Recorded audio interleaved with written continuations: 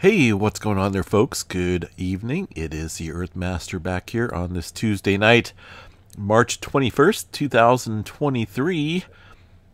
Happy birthday to a special Michael out there. My son turning 20 today. Happy birthday, Michael. All right, what's going on out here? Latest earthquake shows a 4.8 out here around the Philippines. Seeing a cluster of earthquake activity ramping up there in that region once again.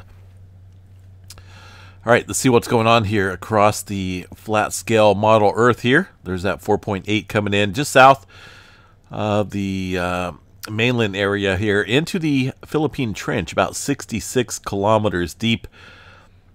Of course, this comes after, well, we did see some deeper activity here into the Philippine Trench a couple days ago. Noticing that cluster of movement here across the Banda Sea and the Molucca Sea area. Notice on the earthquake 3D globe, we got a little bit more showing up here on the map than what the USGS is stating. Also, a pretty deep earthquake here, 4.7 up north here into the Izu Trench. Got to watch this one pretty closely here because we can see some larger earthquakes upstream around the Japan Trench area. 4.2 coming in earlier this evening, 342 kilometers deep for that earthquake. Up here along the Kuril-Kamchatka Trench, we're waiting. We're definitely waiting. This is building up some strain for the next mega quake. When it does happen, who knows specifically, but I know that there's definitely enough accumulated slip right there for a very large earthquake. Just a matter of time. Lucian Trench, a little spotty activity here. West Coast area, notice a little increase from north to south. We did see some movement up here off the coast of Eureka. Looks like just off the coast, 18 kilometers deep, and I think you guys know what's out there. That is the Cascadia subduction zone, the megathrust area. The one that will produce a 9.0 or greater earthquake one day. The last earthquake was of that size was back in 1700. 4.5 today, though. That's all. Also a 1.7 coming in. Where is that? That's much further down south. So we did have a little bit of activity off into the Blanco fracture zone as well, a 3.3. All this earthquake roughly within the same time of each other. So that means that there must be some tremor activity out here tonight. So let's go ahead and see what we got here for Cascadia tremor. There we go. That would explain it. Pretty large uptick in tremor activity. 121 epicenters of tremor, roughly there at the southern end of the Cascadia. Increasing activity out here along the Blanco fracture zone, pushing that plate here underneath the North American region. I'm talking about the Juan de Fuca plate here. This whole plate kind of being subducted to the east underneath the North American plate, and this thing can generate some very large earthquakes. But for now, as you can see, a little bit of uptick here off the coast of the San Francisco area. Did see some movement as well about noontime. A 2.5 coming in. Very shallow earthquake just off the San Andreas Fault. Movement around the Clear Lake volcanic field as well. Very typical. A little bit of movement outside of Oakland. Not for sure what's going on out there around that jungle, but we had 1.2 and a 1.0. Early this morning time frame. A little spotty activity across the creeping segment there of the San Andreas Fault and Southern California, rocking and rolling a little bit with a 2.0 near Gardena. Is that right? Or yeah, I think that's Gardena. California, never heard of it. I've only been down to LA once, and I will probably never, ever, ever go back in my life. Let's just, no thank you. 2.0, 12 kilometers deep underneath this concrete jungle. That's literally what it is. If you take a look here, you can see nothing but civilization out there, folks. A lot of, goodness, a lot of concrete out there. So what do we got? Aside from that, a little bit of movement north of Pomona and the San Jacinto Fault Zone just to the west here, showing a little bit of uptick. The infamous San Andreas Fault here, not showing anything yet, but trust me, it's building up. It's been building up here for well over 300 years. The southern branch here, very capable of producing an 8.1 magnitude earthquake. Verified, right? That's what seismologists, geologists, and all sorts of professional scientists agree on. That's a big one. One day. Who knows? I may live to see it. I may not. You just never know. Yellowstone National Park. Let's see what we got going on here across Yellowstone. Let me refresh this. Double check. Make sure. Yeah, doesn't look like there's too much activity here across the Yellowstone area. This earthquake that's showing up here across the majority of the park is from that larger quake ways away over here, folks. That's going to be this one right here. 6.5 in Afghanistan, somewhat deep, 200 kilometers deep there into that area, showing up pretty drastically across Yellowstone. But far as seismic activity goes, doesn't look like there's too much movement here locally across the area. Just a couple small specks of an earthquake throughout the Yellowstone area. The rest of the country fairly quiet, aside from the New Madrid seismic zone, where we did see a couple earthquakes early this morning, but nothing new since then. Some very small quakes out there. The Atlantic Ocean has been kicking up, and we were expecting that. All three earthquakes here kicked up literally within 10 minutes of each other. 4.9, 5.0, and a 5.0. Goodness. There's a lot of earthquake activity ramping up here. That means things are getting ready to really kick up here across the general plate boundaries out here. This is a divergent boundary, separation of the seafloor, and there's many different fracture zones out here across the Atlantic. Excuse me. So we got to watch that. When this really kicks up, look for areas with increasing pressure out here along the, for example, the eastern Pacific plate and the Peru-Chile Trench out here should start ramping up here more so than what we've seen. Also, a 5.3 South Sandwich Islands making itself shake a little bit down there. 5.3 at 10 kilometers deep at the southern end here of the South Sandwich Islands. See if I can make it through this update, folks. I'm telling you, it's full-blown today. Whatever it is, I think it's just a head cold, but it is full-blown, let me tell you. All right, let's see. Make sure we didn't skip anything out there in the Atlantic. Looks like that's about it. One earthquake out here outside of Greenland from last night, but that was about it. Let me cover South America here real quick, see what we got going on. A 5.6 earlier this morning in the Chile area, just outside of Santiago, into the Peru-Chile Trench at 65 kilometers deep. The EMSC model globe here shows more earthquake activity in the 2 and 3 range across the South America region into the Peru-Chile Trench. So things still kind of kicking up there in that area. The Middle America Trench. Couple of 4s up here. Doesn't look like anything being reported by the USGS, but there is some activity being generated. The Puerto Rico area. Generally light movement. Some 2s and 3s over the last 24 hours throughout that area. Nothing showing up here across the USGS map far as earthquake activity goes. And to the Turkey region, latest quake looks like a 2.0 here.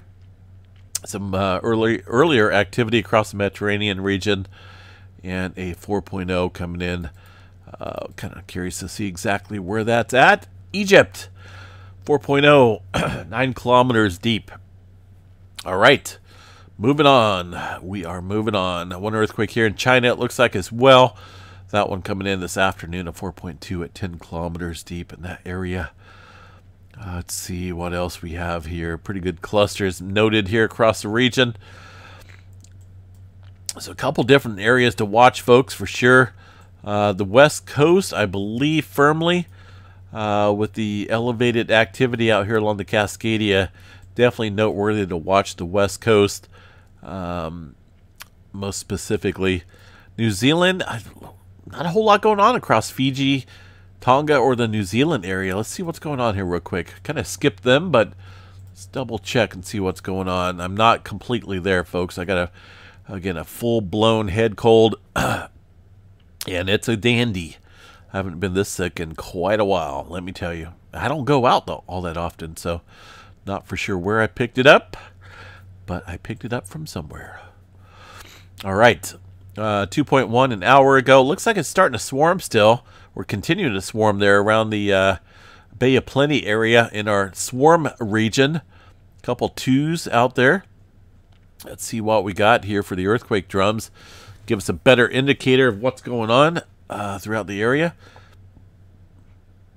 Kind of looks like it's kicked up here within the last few hours. No, some twos and ones showing up here on the map. Nothing drastic, no major swarm. This over here is some type of error. Not for sure what's going on with that seismograph station, but it's not looking like it's working properly. Volcanic drums out here across New Zealand. There is our most closest station. I do enjoy looking at this because this kind of gives us a good indicator of all the earthquake activity occurring around the Mount Tarawera area. This is picking up some very small microquakes, but also those twos and occasional threes out here as well. And it looks like that swarm is continuing, no doubt, there across North Island, New Zealand region. All right, folks, let's move on to not that one, but pretty cool global fault active map. I want to check out the solar weather activity here. We're entering into that.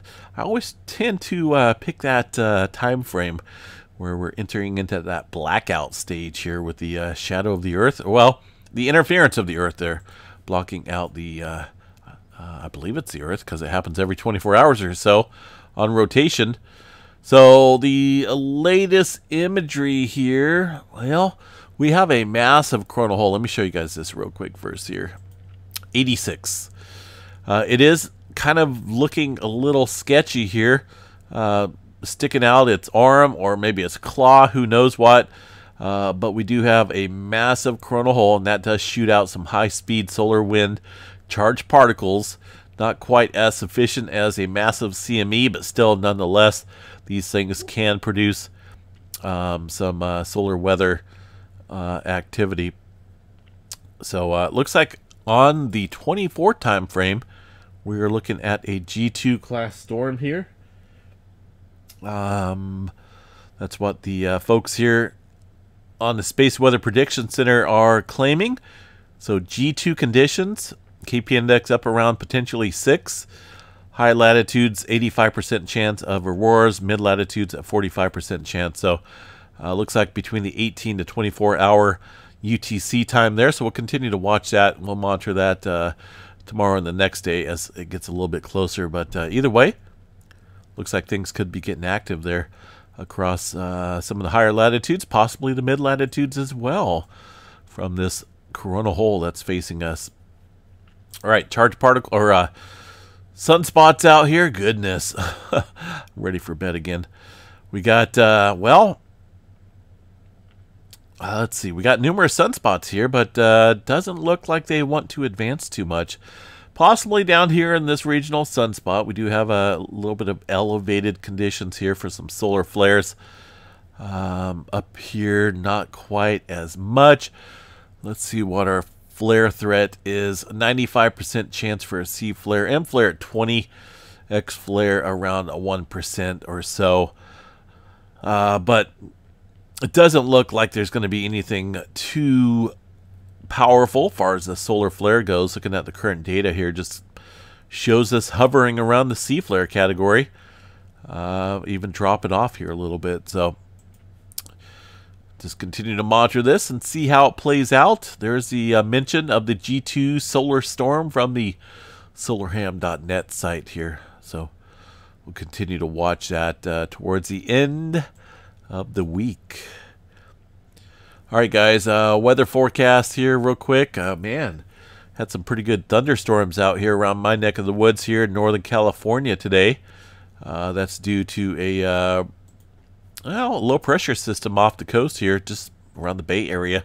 Spinning up some moisture, kicking up some convection there. Quite a bit of thunder and lightning into the Colusa County area today. Some hail as well. We picked up a pretty good amount of rain. Looks like I got 6/10 of an inch of rain here in the backyard just outside of Chico. Looks like off and on rain showers throughout tomorrow before another storm system moves in with some impressive rainfall rates here on heavy duty snow once again. I keep saying that, but goodness, I'm sure you guys have seen some of the news out there. Houses buried up in the mountains, feet and feet of snow. This has been quite a winter here for California. And looks like that's going to continue into the spring. This is around the Monday, Tuesday time frame of next week. And again, heavy-duty snow and rain. That low-pressure system will hit Southern California as well. Notice that impressive rain down there. And after that, low pressure scoots out of here. But it kind of looks like it wants to back wrap some moisture here, so that will keep things interesting there in terms of precipitation. And that's about it until about the 3rd of April. A couple of these hourly forecasts have not chimed in yet, but it looks as though things will continue to stay wet here, at least for the foreseeable future. There's that low pressure system out here. Check out the wind gusts. That's pretty cool. Wrapping around that low pressure just around the Bay Area. A look at the accumulated precipitation out here over the next, well, let me get rid of this here real quick. Next 10 days or so. Not super, well, nothing like what we seen earlier this month or back in January. But it still looks like some heavy-duty moderate precipitation, I should say, over the next 10 days. A couple inches more for the Sacramento Valley. New snow over the next 10 days, as you can see here. Nothing in the valley, but definitely up into the mountain range. We're talking about feet of snow. And this is already on top of feet of snow. So, goodness, it's been one heck of a winter, let me tell you. And we need it. I guarantee you, when they put out the next drought map, in April, I believe it is, it will show California completely out of the drought. And we'll check on that, though, a little bit later on. All right, folks, have a good one. I'm going to get out of here and go medicate myself here. It's just, it's a never-ending battle. Well, I shouldn't say never-ending. It just seems like it just started a couple days ago, but it feels like it's been going on forever. One heck of a head cold. I don't wish this on anyone, let me tell you. Have a good night. We'll catch you guys back here tomorrow, so take care.